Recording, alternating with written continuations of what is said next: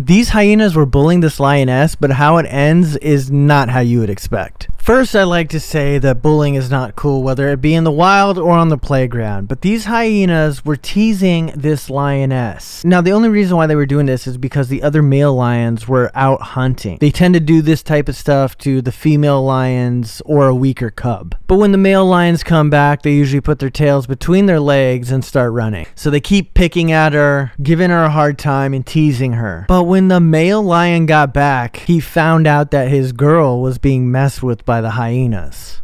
So the male lion was like, bet. And he waited for the hyenas on the path that they normally walk. And this hyena was walking down the road by himself when the male lion attacked him with one powerful blow, killed the hyena. But then what he does right here really shows why he's the king of the grasslands. He drags the carcass on the side of the road where all the other hyenas will eventually see it,